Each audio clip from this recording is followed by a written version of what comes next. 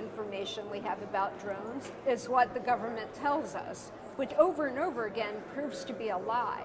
And the thing about whistleblowers is they're the only ones who can really tell you what's actually going on inside.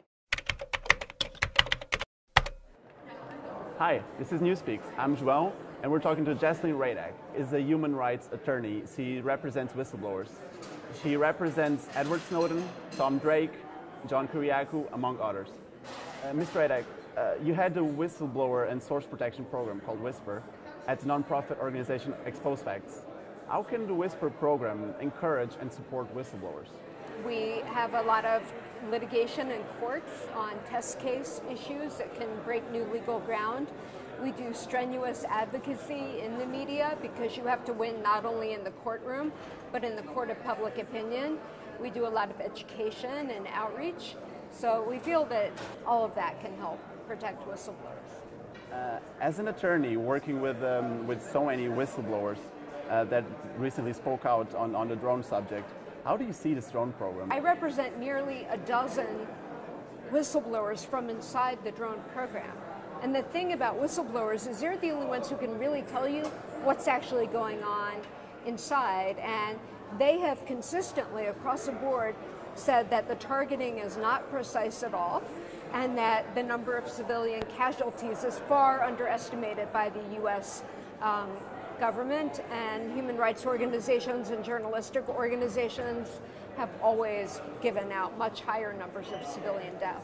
According to your book, Traitor, Obama, before his first election, he actually called whistleblowers, he addressed them as watchdogs of wrongdoing, end of quotes, and also, and I quote again, partners in performance. What happened to his opinion since he was elected? You know, I think President Obama said what he needed to say to get elected.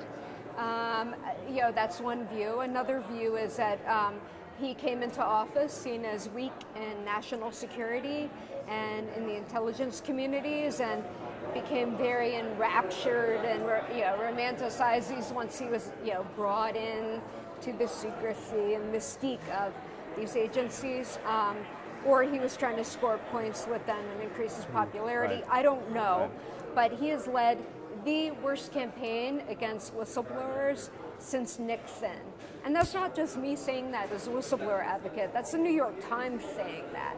He's been the worst president for press freedom and for whistleblowers and for journalism since Nixon. That's a pretty low bar.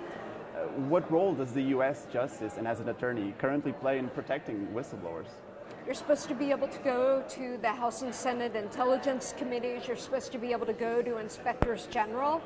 You're supposed to be able to go to the Office of Special Counsel. They have these internal mechanisms, but too often they serve as a means of entrapment rather than protecting the whistleblower. Like in the case of Tom Drake, he went through every conceivable internal channel to blow the whistle. And not only did they fail to redress his concerns about government surveillance, they turned around and prosecuted him under the Espionage Act. And then the U.S. has a gall to say, Snowden should have gone through internal channels. Well, guess what? Edward Snowden has said very publicly that he watched closely the cases of two of my other clients, Tom Drake and Bill Binney, and saw how they were treated, and made his decisions accordingly to go to the media. Do you think this attitude towards whistleblowers will change with Hillary Clinton as a president of the U.S.? Absolutely not. She's been a very outspoken critic of Edward Snowden, despite her own mishandling of classified email, which she did for convenience and not out of any kind of dedication to the public interest. And she has spoken very derisively of Edward Snowden. I don't see any change under Trump or Clinton. I just feel like we're in a different political time than we were back when the Nixon administration crashed and burned and he was impeached and there were all these reforms. We're in a very different time politically, and we just don't have that revolutionary fervor that we had at that point.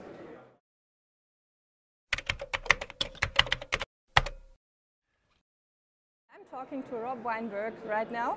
He's a philosopher, founder and editor-in-chief of the Dutch newspaper De Correspondent.